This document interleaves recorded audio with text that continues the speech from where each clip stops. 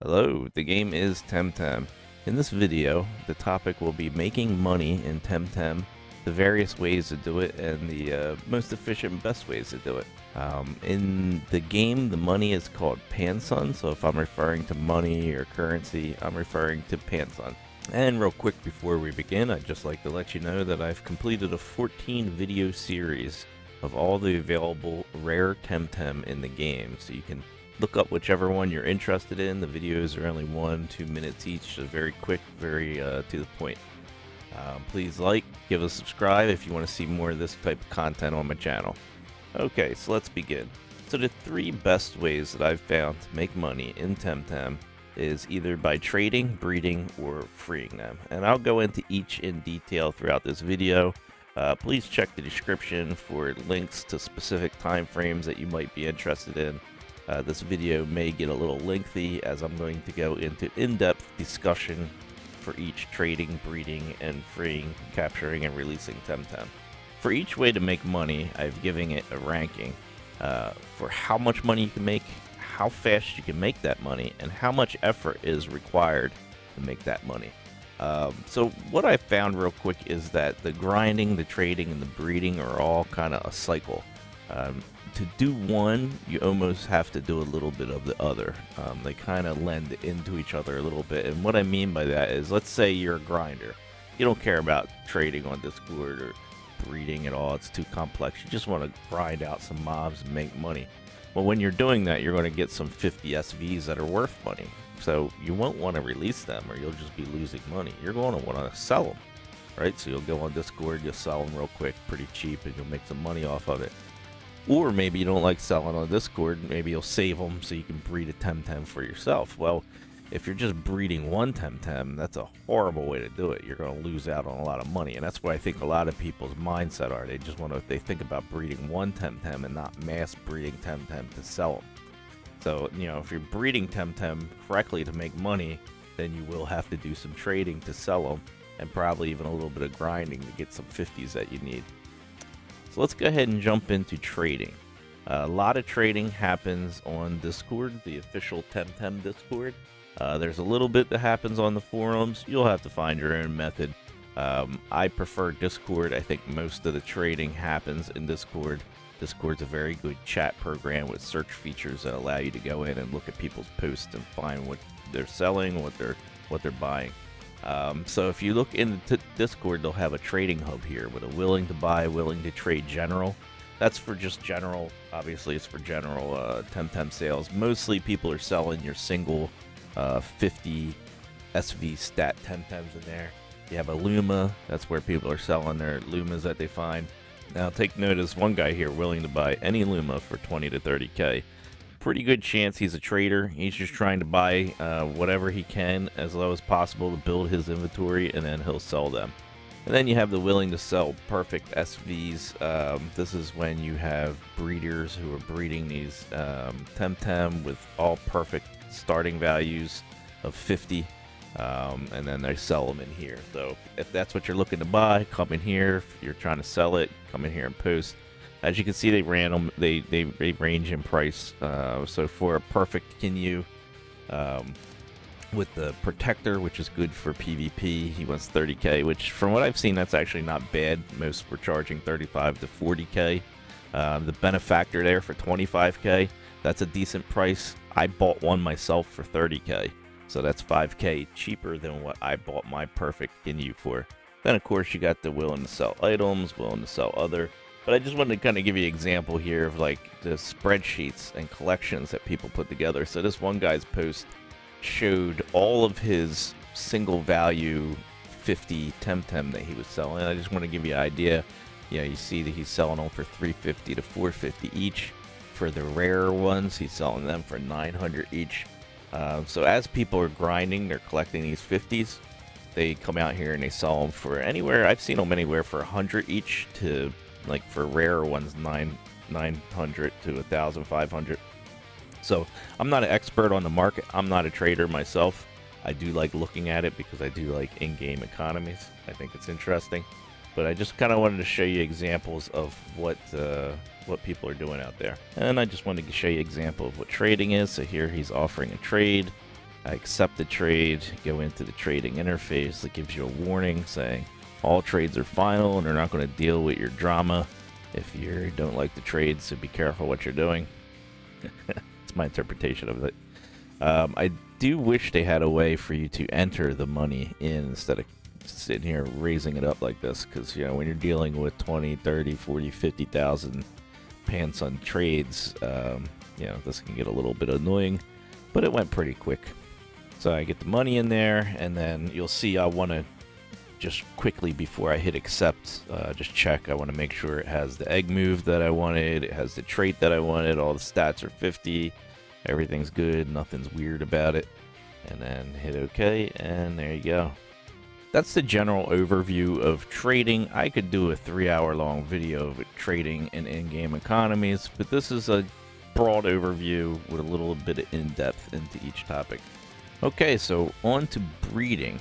Now I put how much, I put 3 positives here. How fast, 1 positive, and how much effort, 1 negative. How much, you can make a lot of money breeding, believe it or not. A lot of people say breeding's a sink. There's a reason why people are breeding and selling perfects like crazy. There's a lot of money to be made if you know what you're doing.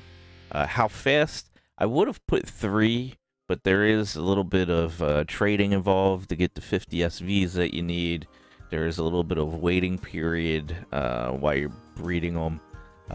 How much effort? I would put 3 pluses, if not for the fact that breeding to initially learn it is very complex and very hard to wrap your head around. And there's a lot of intricacies to it. If you get males instead of females when you need females, it can jam your whole process up, and you got to start a whole new batch, and you got to really think about and plan out how you're going to balance everything to optimize your breeding. It can get pretty in-depth. So the effort, I put 1 down because it's so in-depth and detailed. Otherwise, it's very easy. It takes a few hours, and you can make hundreds of thousands of Pansun. I'm sure by now, if you've even looked into any bit of breeding, you've seen this perfect SV breeding guide. It shows the first level. This is just the first level of breeding, just 1. But there's 4 levels under this that can join in with this, and it's very hard to describe without making a diagram myself.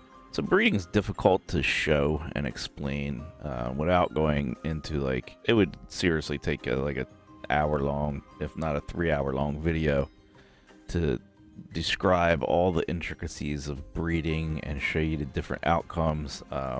For now, I'm just going to have to suffice with just some of my notes. So let me explain to you what you're seeing here. So starting at the bottom where you see first, second, third, and you see all the 0Fs, these are just my notes and my indicators so I can understand it. But what that means is the first round of breeding, 0F means a Temtem that has 0 breeds left, and F means it's a full stat, meaning all 50s. So that's a sellable resource. You could sell that for 20, 30K, depending on what type of Temtem it was. So on your first round of breeding, when you take 2 Temtems and start the process of the chart.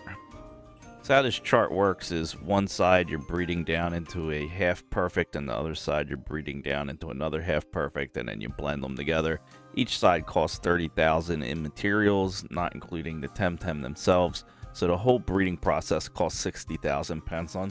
What this chart does not show is how to mass breed. It only shows you how to breed 1, and that's where a lot of misconception comes from.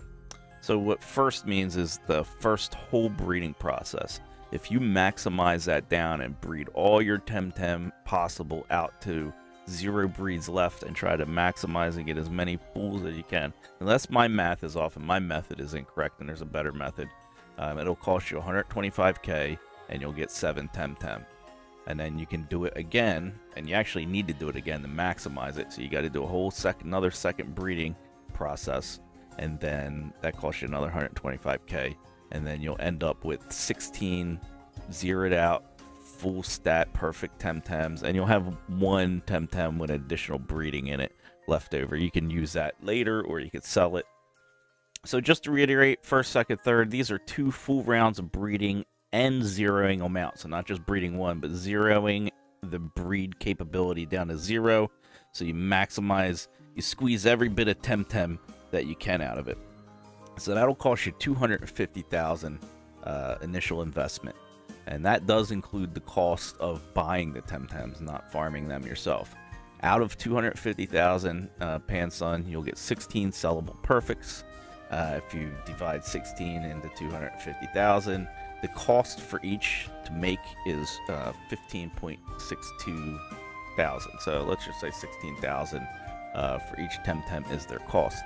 As for selling them, if you sold them for 25k each, you would make 150,000 Pansun profit. That's your return on investment. If you sold them for 30k each, you're making 230,000 profit. If you sold them for 35k each, you will make 310k profit. Time it takes to do all this, 3-4 hours. It really doesn't take long to breed.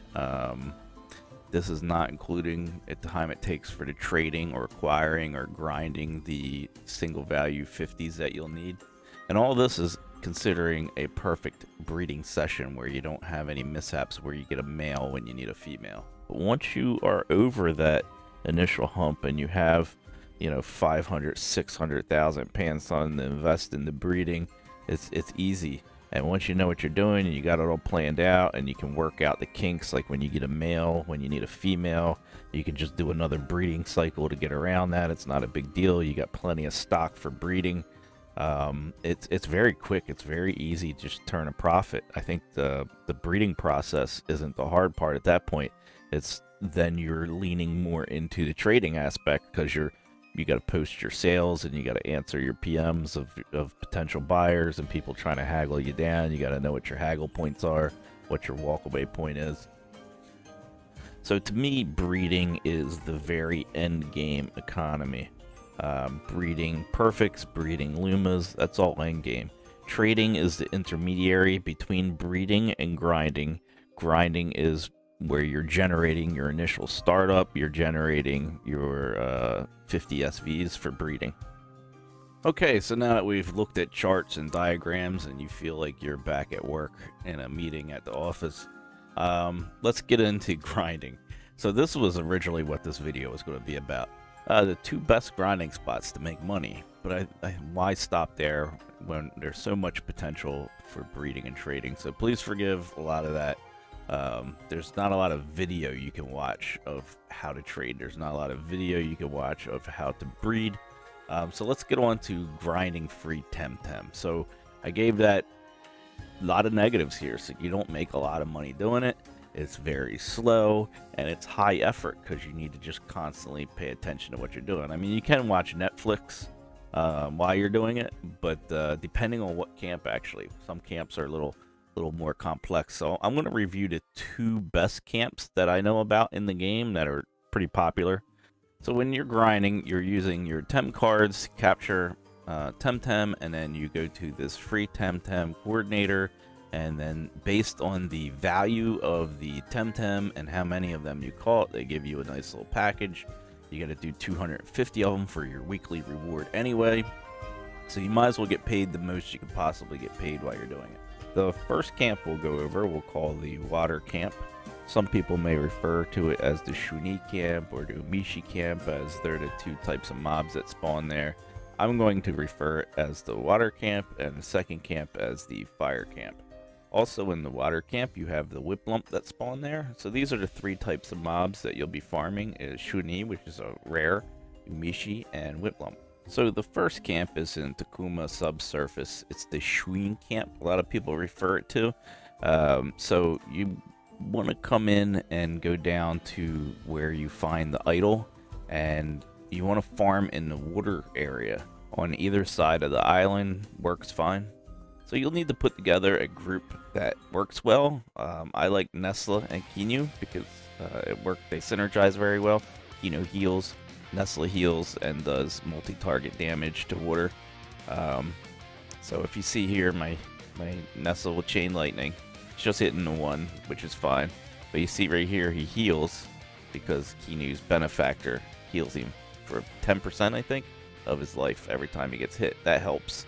And then, you know, with Nestle using his Chain Lightning and healing himself, Basically, you can stay up forever with this combo, which is what I like. And Kino also with support, you can sleep and do a little bit of damage if needed.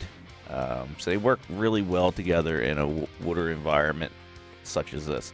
One of the problems I did have with my Nesla was he was too powerful, and I was overkilling, and that's a huge waste of time. That'll drop your Pansun per hour down immensely if you're getting into battles and then killing instead of capturing. So what I actually had to do is go and swap out my... He was 48 at the time when I swapped him out. He's 48, 46 in this video.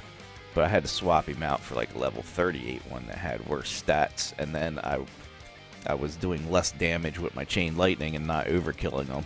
Even the wind lumps that appear here that you do 4x electrical damage on, most of them I wouldn't kill when I went and got my weaker Nesla. So just keep that in mind.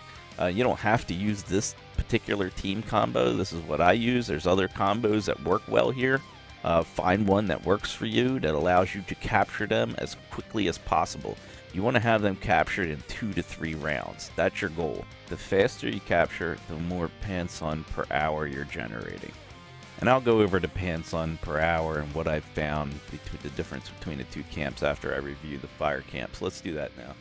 So in this camp, you just kind of run around in this little square patch here. The other square patches spawn different Temtems. You kind of want this one. So the trick to this is just having some wind lumps, or whip lump, I'm sorry. I keep calling them wind lumps, or whip lumps. And you want to use cold breeze. So you'll cold breeze one target with both whip lumps, and that'll freeze them for 3 turns. So first round, freeze one target. Second round, freeze the second target, and then use your Tem cards to capture them. Since they have status effects on them, and for whatever reason, these Temtems are super easy to catch, even without status effects, you don't need to lower their hit points down, which makes it so much easier than other camps and other methods. I definitely rate this camp as the most brain dead, like if you want to just Netflix and chill type camp. Whereas the water camp is more intense. You have to pay attention. You can overkill very easily. They can kill you. They resist the Tem cards. I did try taking this whip lump combo over to the water and see how that worked. Did not fare well. They were dead within, I think, 2 or 3 rounds. They were, since the Temtems there can resist the cards, this method is not as reliable. The thing that makes this reliable is the fact that you can capture them in 1 or 2 cards. It's not a big deal. There's also, in this camp, a recharge station very close by, which makes it very easy to just run up, get more Tem cards, recharge your Temtem, and then run right back down in 5 seconds. You're back in it again.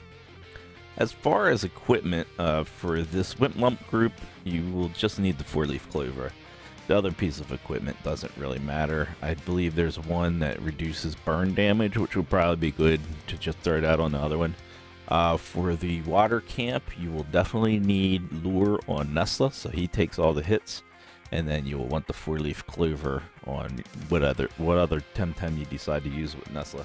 I spent all day at these 2 camps grinding, recording how much I made, how many cards I used, how long it took me each fight.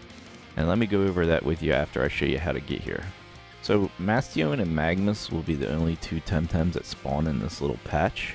And let me show you how to get here. So you want to start at the entrance, come down, go through the water, down around, and you do need the grappling hook, the rock grappling hook, and this is the patch right here that you want to be at.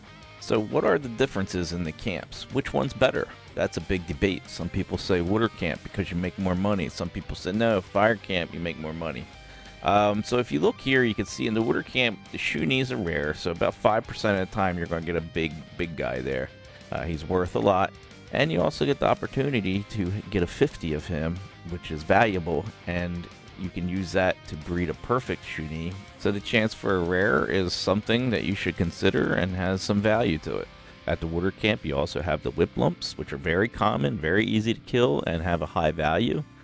You do have to be careful using electricity with them. They do 4x damage, so you can kill them, and then that reduces your value for that encounter. Yumishi are pretty valuable compared to what's at the fire camp. So the water camp overall has a higher value, but you have to factor in that it's more difficult. And it's easier to overkill, it's easier to get killed. Sometimes they take a lot of cards, so every time you throw a card, that's 15 Pansun off of the price of what they go for. So you have to factor everything in. How much time you're spending, how many cards you're throwing, you know, how difficult are the mobs, how many times you got to run back and forth to get cards. All this is factored in, and this is why there's a big debate, which is better, water camp. Nobody really knows. So I took the time to kind of go over it and look at it at a per Temtem battle basis to try to get a good calculation and a good feel of which camp is better. So I don't want to spend too much time on the numbers, but I basically wanted to go over what I was doing so you have a little bit of an understanding of what I'm talking about here. So I recorded the exact time in seconds that each battle took, starting from when I started walking back and forth. So I wanted to include the randomness of walking back and forth, which usually takes in between 2 seconds and 15 seconds to get into battle. I think on average it was more like 5 or 6 seconds. And then I recorded for each type of mob, how many cards I threw, how many, I'm sorry, I keep saying mobs from other games, how many Temtem, so how many cards you threw per Temtem, how many Temtem appeared in each encounter, and then I was able, with that information, you're able to formulate how much you made based off of what the Temtem value was, how many cards you used, so you subtract that, how many cards you used, the value of that, was it 15, was it 30, and then using your time, you can get a Pansun per minute value of what you're earning. And now that you have a value and a time with the battles, you can get a true calculation of what you are earning. Because when I originally tried it, and when I was talking to people in the Discord, they kept saying, well, I get, 7,000 every run. Well, what's a run? I did a run and it took me 5 hours. My wife and my kid were pulling me away. I was going AFK a lot. It took me 5 hours to get rid of 99 cards. So what exactly is a run? So I figured with this method, I can figure out exactly, if I was just doing it perfect efficiency, about how much am I going to be making at each camp. And I'll go ahead and give you the results of that, save you from having to do all this yourself. So my average Pansun per minute for the water camp was 117. Let's call it 118, rounded up, which makes the Pansun per hour at 7,067. And these figures do include the cost of the cards. They do not include the time it takes to run back and forth, of course. I'm only including time for battle, to find the battle, to do the battle, reset, not including anything else. So for water camp, average PPM 118, the PPH 7,067 per hour. For the fire camp, the average PPM is 120.08. So surprisingly, it was higher. And I think that is because even though the Magnus is such low value, the fact that the battles just go so fast and so easy. You can burn through a stack of 99 Tem cards in no time here. So that PPM of 120 brings the Pansun per hour to 7,204. So this is better than the water camp.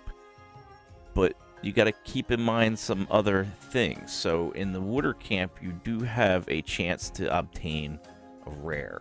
Right, so you can obtain the Shui rare. You might get perfect 50s if you stay there long enough, and then you can breed that, and that's high value. Was my team optimal?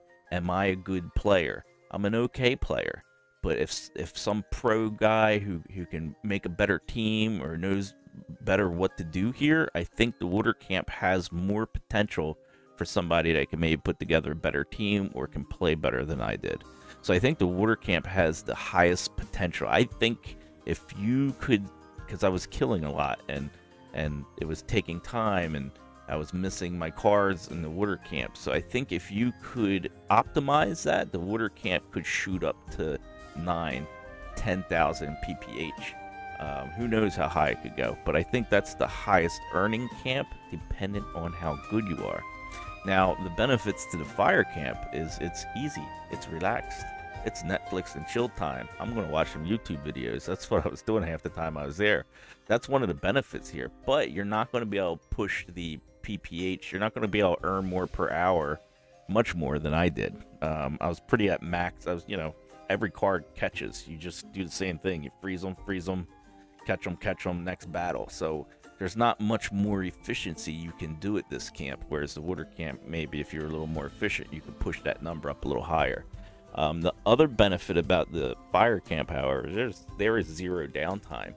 So your little wimp lumps don't take much damage at all. I almost got through a whole stack without having to heal them. And you can just use your I forget what the thing's called, but the little thing that heals them, you can just use that no problem, or have some backups. And also, to get more cards, you just run literally like 5 or 10 seconds away, heal up your Temtem, recharge your thing, and then grab some more cards and run back. In 15-20 seconds, you're back in the fight. Whereas you have to run out and travel, and it might take 10 or 20 minutes to get to Island 2, get some cards, all that crazy stuff. So there's benefits to both. So the end result and how I evaluate this, both are good camps, both are good options. Do you want to be more engaged with the water camp? Do you want to kind of just be brain dead and watch a YouTube video with the fire camp? Your choice. Do you want to try to push the boundaries of what you can grind at the water camp, or are you okay with making 6, 7, 8 PPH? So I hope that was helpful to you. I hope I did a lot of work recording this, a lot of stopwatch on the battles. Hundreds of battles I did to get these numbers.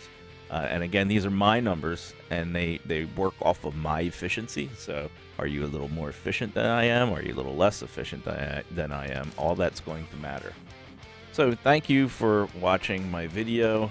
Please give it a like if you enjoyed any part of this. Hook up a subscribe if you want to see more of this content. Check out some of my other content. I'll leave some links in the description to my 14 Rares playlist series.